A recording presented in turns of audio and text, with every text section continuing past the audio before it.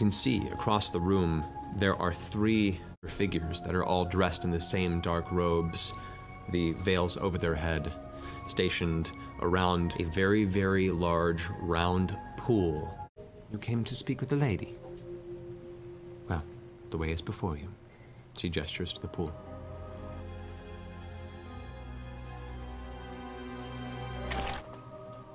Comes up to your ankles, to your knees.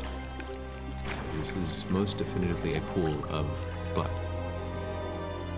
Keep going. You take your last breath, hold it, and submerge yourself in the pool. Darkness around you, the cold sensation. Nothing. Lungs begin to seize with the lack of oxygen. You instinctually begin to try and reach up for the water and pool, but you can't rise. You can't get up. I open my mouth and inhale. As you do, you feel the blood fill your lungs. All the liquid around you becomes warm. You look down below and you can see the infinite skein of threads that you were once given inspection to.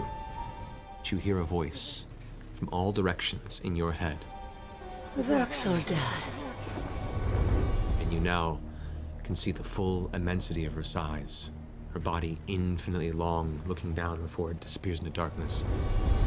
You've come at last. Am I to be your puppet? The threads of fate are not puppet strings. This was always supposed to happen, wasn't it? There is destiny. But you still guide your path where it must go. Especially you. You are fate-touched, able to see and bend the threads around you. Understand the wholeness of what you serve, champion. Even after death, the soul is carried to another purpose.